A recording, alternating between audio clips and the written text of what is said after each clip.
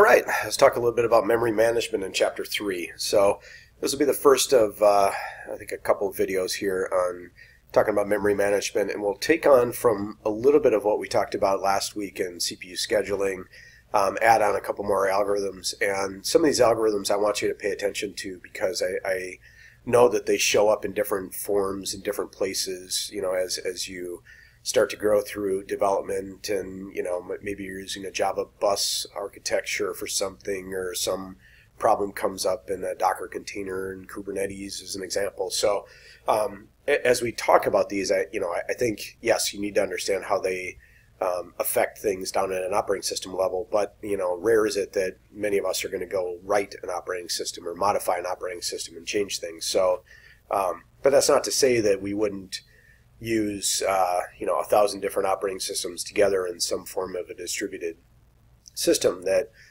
could act the same way, and we could still run into the same kind of problems. So I just, as we hit those, I just want you to think about that a little bit. Okay, so interesting to think about, Parkinson's law here. Programs expand to fill the memory available to hold them. Okay, well, great. I can hear that, I can read that, I can remember it, I can write it down on a test, but what does it mean? It really means the fact, and we'll learn this, that a program is not necessarily always pulled into memory, but if there is available memory, and as things, as we see the algorithms of how we deal with memory, progress, we will see that, it's just the natural habit of it doing that, which isn't a bad thing.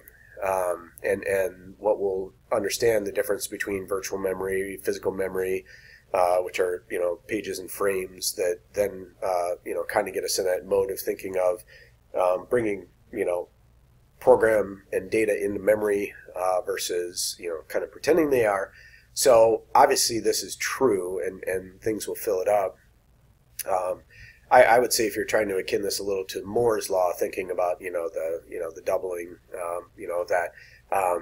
we've now got to a point where I think any given PC with 16 to 32 gigs of RAM, us as users have not kept up with that and need that much space. But I'll tell you, when you start to get into virtual spaces and you start carving up servers, yeah, definitely, that becomes an issue. I would say that we kind of hit some interesting times about 10 years ago when memory became very cheap and grew at an exponential rate, and then we started to have all these new kinds of different forms of, let's say, memory. We had flash memory, we had, which are were in cameras, and then we kind of moved to other forms of USB, which is a little slower, but lots of ways to kind of almost turn that into a hard drive, and then we had some of the chip versions in different formats of things that can get up into very large spaces. And again, you might see those more in cameras or cell phones than anywhere else. But yes, we have grown probably way more than 10,000 times now. Back then, the one thing I always remember is, I think it was Apollo 11 or 13. But that entire computer for a spaceship that went to the moon had 1K of memory. So 1K, not meg, not gig, 1K. So 1,000 bytes of memory. And the 1,000 bytes of memory was actually wire wrapped, and which was consumed the entire wall behind the where the astronauts sat. So you think of that, and that was 69. So that was 1K. Obviously, we've come quite a distance from there, but we've also kind of, and again, to kind of bring in Moore's law more than anything, as we kind of look to double, our compute capacity. I think when we started distributed systems, probably 10, 15 years ago, depending on if it was file systems or other systems, we kind of started to bend the need for different things to grow. Networks needed to grow more than anything, bandwidth and speed. Latency had to go down, connectivity had to go up, but CPUs didn't really have, we didn't have a need to make them grow as much as we had in the past. So things changed a little bit and things morph around, but for memory's sake, yeah, so we did grow. So if we have a DOS operating system, which is kind of this idea. The thing that kind of you think about is, you know, if I don't have any abstraction, if I just use memory for memory's sake, I actually plug things in at very specific parts of memory. And I remember, you know, backloading DOS, I think it was up to 640 bytes. So 0 to 640 was, I think, where the OS went. And then you had above 1024 is where the user stuff went. And I think there was, you know, even initially there was a hole between that 640 and the 1024, and then somebody wrote some software or firmware to let you consume that whole, whatever, 380 or whatever it was. So interesting times, but this is just kind of that idea of thinking of using memory directly. But you got to think about how they work. And so if you think of the first one there on the left of A, you got, you know, kind of that, you know, you got an operating system running, which is, you know, somewhere in memory. And is that a single process or multiple process? So is it more like DOS, where it's just kind of overlaying? Or are you looking at, you know, kind of a or B, where, you know, do you put the OS at the high order of memory, at the low order? And, you know, again, this is physical. But then, you know, where do I put all my other stuff? Like in C, where do I put my device drivers and all the other things, you know, shared memory and libraries and all the other things that I still need to make my system work. So ways to think about it, but we don't have to worry about this because we don't do it this way. We also think about how programs kind of run through memory, how they get allocated, where they go, and so I'm not seeing it here, but kind of, you know, this is kind of more of a slab style where you're giving, you know, chunks of memory out, and you know that every instruction and every thing that gets done and where the data sits is all based on, you know, certain forms of, you know, blocks of data, or slabs, if you want to call them that. So, you know, looking at you know, A and B, you know, it could be the current instruction is at 0, and then kind of where you're asking it to work could be in that data form as well. Where in C, I think it's a little different in that, you know, you're kind of saying, okay, you know, maybe I'm going to a certain level, but I need to jump up a certain amount. And we'll see this in a second. And this is actually kind of this whole idea of base and limits. So you can move around a lot easier if you've got easier numbers to deal with instead of trying to address every, you know, single bit and byte of memory by itself. So the idea of having this base register and knowing that, you know, for you as a process, you start at 16,384, and when you then say jump 28, you're saying 28 plus 16,384, which gets you up to 16,412. So just a different model of how to think about it, and this gives you a little, you know, kind of different kind of glance that if maybe a process gets loaded in memory and I don't think about it from that original one where I've just got a little bit of memory, but now I've got a lot of memory, maybe everybody just gets a chunk of memory of what they need, and they just deal with everything based on its relative location. Okay? And this is something that'll come up over and over again, but, you know, just kind of keep that idea in mind that the one thing we do have to do in memory, faster than anything, is we have to answer the actual physical address extremely fast. And so we'll talk about virtual memory here in a second, but this whole idea that, you know, how can I say jump 28 because 28 is down here? Well, I have to know where I'm at. And so if I can make a very quick calculation on that and get to that next level, that's kind of the key that we're looking at. Another huge topic in all this is swapping. There's a few different ideas behind this. But mainly it's always about taking something that is a running process or a running piece of memory, and then when it's needed to swap out, meaning you're out of memory, that you would then go ahead and get that out of memory and then only bring it back in when it's needed, and then maybe swap something else out. So what this example is kind of showing is if you watch A cruises along, and then A gets swapped out here, because then D needs to be loaded, but then D runs, and then we have to swap out B to bring A back in because it's needed. So it's just this idea of, you know, we call it a back-end store, you know, your hard drive, but the concept that, you can only compute something when it's actually in memory. So if you put it out to disk and you store it there in what's called the swap space, which is an actual physical partition on your drive, which is usually 2 times your RAM, plus a meg for some reason, then it's held out there, but you can't compute anything there, so you have to pull it back in. So there's this whole idea of swapping data in and out, and you actually can get to a kind of a death spiral in a way where if you're spending most of your time swapping data in and out and not actually computing anything, you're probably going to never recover from that, and your system's going to crash. So we'll talk about this more as we kind of walk down this path. So just another way to look at it. And again, a lot of this comes with, kind of this idea of perfect fit. And so how am I using my memory the best I can? And sometimes it's, best fit, worst fit. Sometimes it's just picking a victim and going. And again, a lot of it gets back to this concept of how fast can I do something? And sometimes picking a victim is a lot easier than trying to sort through, all of your RAM or try to find the best fit or find the hole. We'll talk about all those algorithms coming up here, but looking at kind of knowing that there's room for growth in these different segments.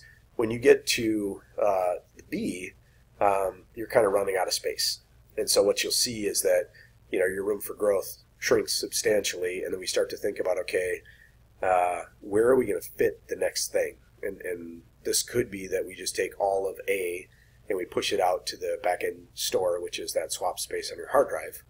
But then how do we manage that and pull that back in? We'll talk about that through the rest of today.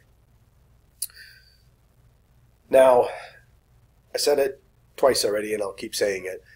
We have to figure out how to basically allocate and manage memory as fast as we possibly can. So if we ever were to go to the kernel and say, I need 1024 bytes of data or memory, and I need that allocated to me, that's basically saying that you're going to get some memory allocated from the kernel to you, 1024. You can't, ask for 1024 and get 1023 or less or 1025 or greater, so you get what you asked for. And in doing that, it could be you're out of memory and that just chose a victim and other things happen, and so then that program probably is going to come back and say, well, now I need memory.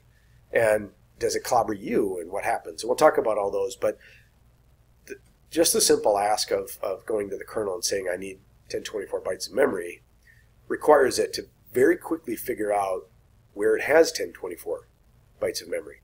And so a couple ways to think about it in bitmaps is to look at a bitmap as it sits there and look for zeros. And so here I know that I could look for a hole here with 3, a hole here for 2, a hole here for 3. I could also do it in some form of a list where I've got a process occupied that starts at 0 and goes for 5. I have a hole that starts at 0, 1, 2, 3, 4, 5 and goes for 3.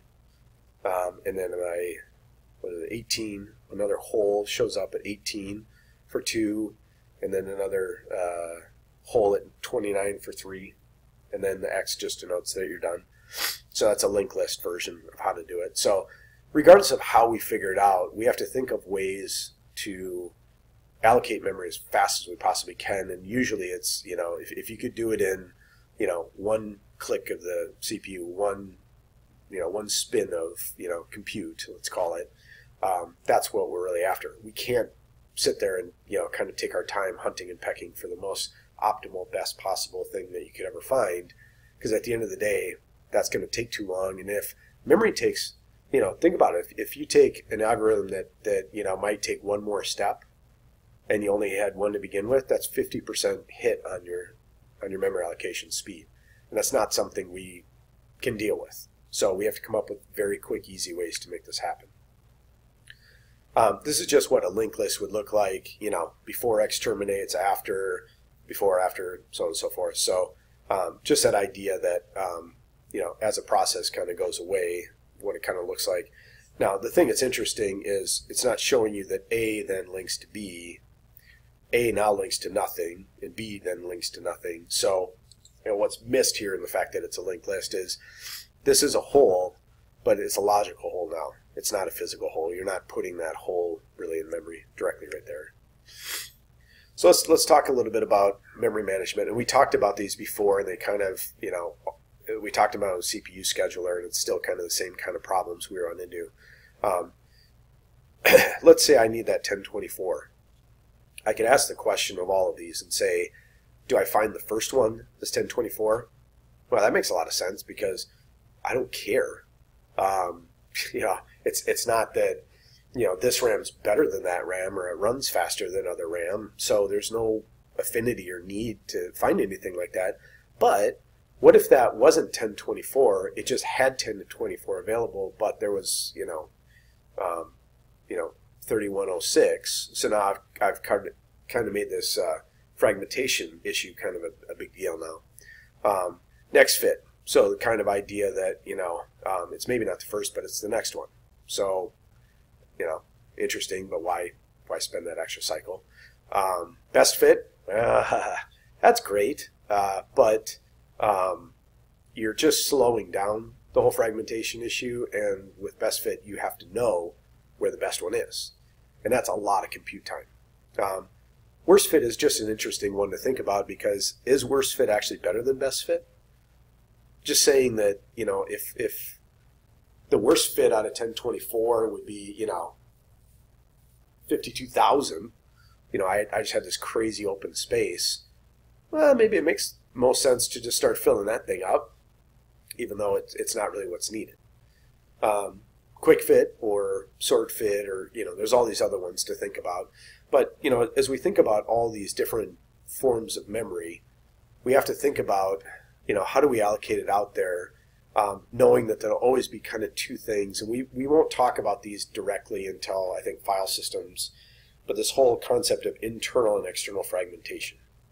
Internal fragmentation is if you take anything that is more than of an atomic unit. So let's say we grab 1024 bytes of data. Are you going to use all 1024? And if you don't, you have internal fragmentation. Let's say I grabbed that 1024, but then I left 48 bytes of memory sitting in that free space.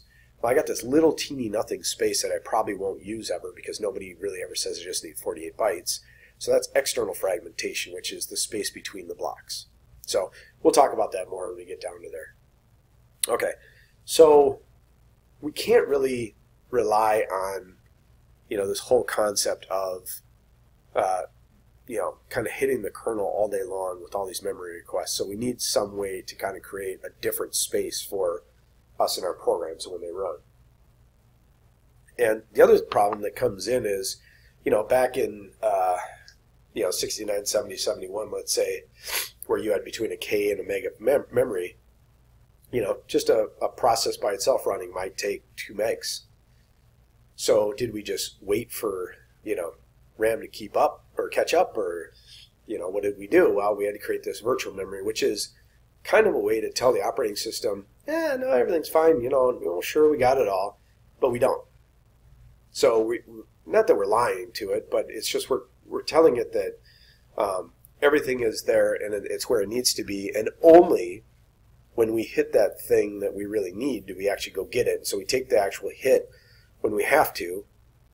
So, it's kind of that concept of, I'm saying everything's perfectly done, but only if you notice it isn't done will I actually go do the work. So, so we think of, and we're going to kind of use these terms interchangeably, but virtual memory is, each program has its own address space. So, again, you could think of everything starting at 0 now because, everything, would fit nicely that way, and it's just easier for us humans to think about it that way.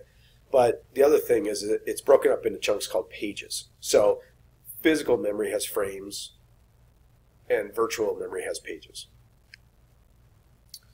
Now we need a way to map all this that is extremely fast. Okay, so even if I create this whole virtual memory space and I say that everything starts at 0 and everything's good, well, that's all great, but you still have to go to the real memory because you can't do anything in the fake space. So we do have to map to it, and one of the ways that that happens is some form of an MMU, or some logic, or some some other thing that might do that.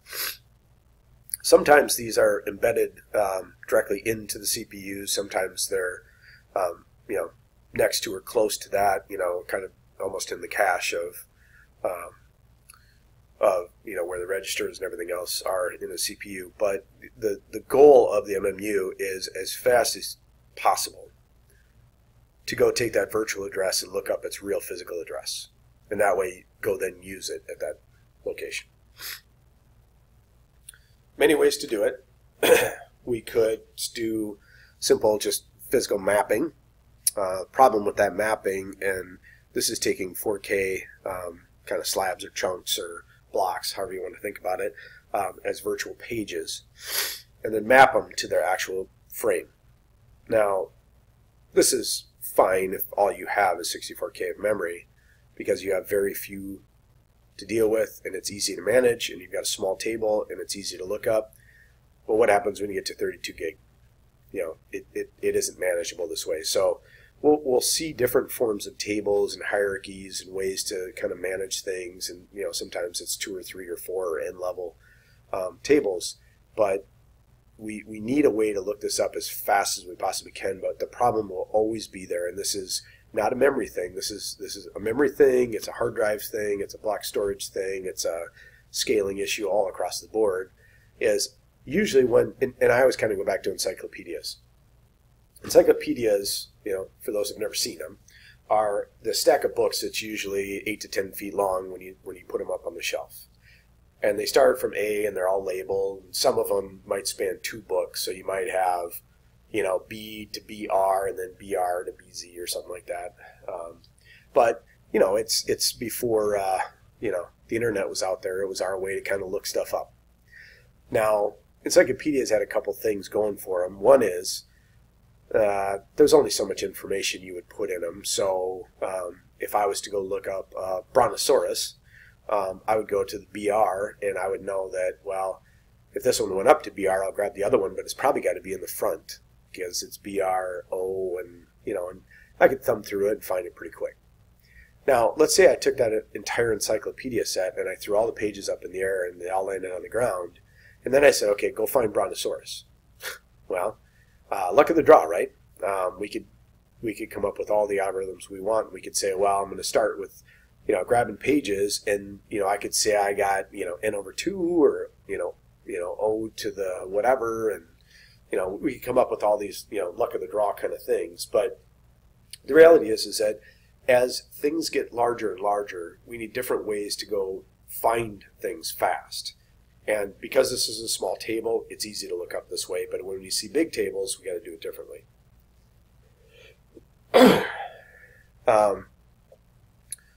This one really is looking at an MMU with again, a very small set of pages. It's only 16 of these 4K. And what this is doing is it's actually building the memory address on the fly. So it's taking the virtual address and kind of mapping it, and then depending on, if you look at the first one here, this first one maps to the number 2, which is 110, which goes up here. And then, because that's a 1, that's good, it's valid, and it takes the rest and kind of builds it on there. So there are ways to, kind of deal with, offsets and things at a small bit level. But again, this is only 16 memory segments. So when you get to, tens of thousands or hundreds of thousands, this becomes a little hard to deal with. Now, we can think of these, ways to set up data like this in so many different ways. This is actually, if you were to go look at network protocols and how we do network programming, this could be referenced almost the same way as a TCP and IP header. We could look at this in ways of time division multiplexing and all these different things. So it's just ways to think about, okay, when I have something that I want to represent, I might have bits that represent metadata, or even in a file system, this could be the inode where this is the actual data. This is actually just referencing a page frame number, so kind of gets you the idea of kind of the, I don't know, not permission bits around it, but some of the controlling characteristics of it. So is it read write? Has it been modified? Is caching disabled? Blah blah blah. A lot of this, when we'll see it here, comes down to zeros and ones, because those are the easiest things to just look at and say yes, no, and move on. Other things are a little more complex, and how we have to kind of then maybe map a few things together to get to true or false.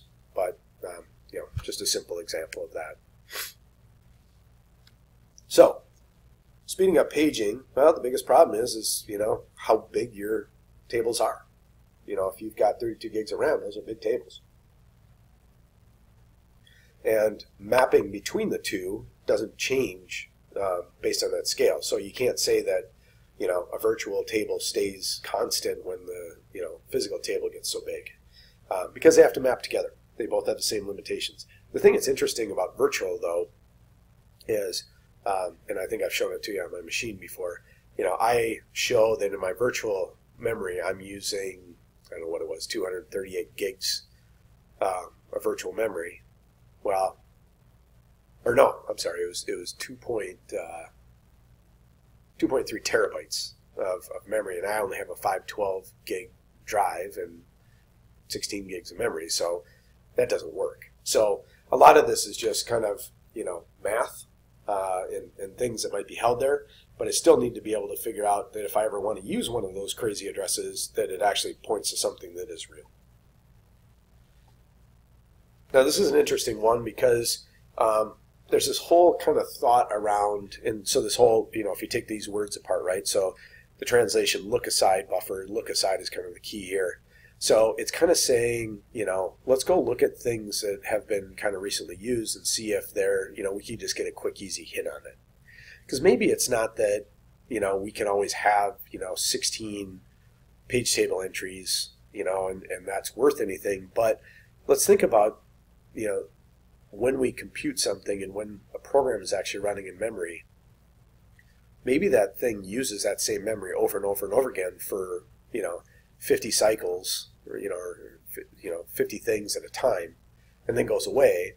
Well, if that thing's sitting right next to something that I just did, or not next to it, but I mean it was something that just happened, if I can find that quickly and move on, great. So it's kind of, I don't want to say a cache kind of thing, but I mean it's kind of this idea that says, well, if it was just recently used, maybe it'll be used again, so maybe we look there first.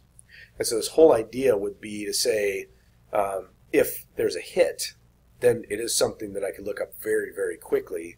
And if there's a miss, then fine, I'm going to go take that longer time to go find the whole thing.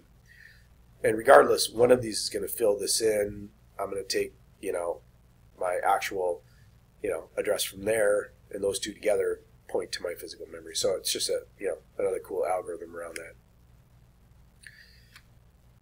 Now this is what I was talking about before, and we'll see this over and over and over again. Encyclopedias are a good example of this as well. If everything in the world, and there wasn't that many things, started with A, then we'd have one volume, it would be A, and we'd be able to go look everything up pretty quick and everything would be great. That isn't the case, so we have to think about, okay, well, how do we have more of this two-level paging? And two-level paging is, you can almost think of these as encyclopedias where 0 is A, 1 is B, 2 is C, D, E. And so if I want to go look up cat, I would easily go say cat, and it would go to this volume, and it would be easier to find. So it's just a smaller subset. Now, this requires a couple things, and this is something that the book doesn't really talk about and isn't that obvious, is this stuff has to be in what I'll call logical order. Now, in my encyclopedia example, it's in alphabetical order. That's one form of logical order. In what we're talking about here in actual memory space, what we're saying is that you have to point to a table that then you can look things up faster.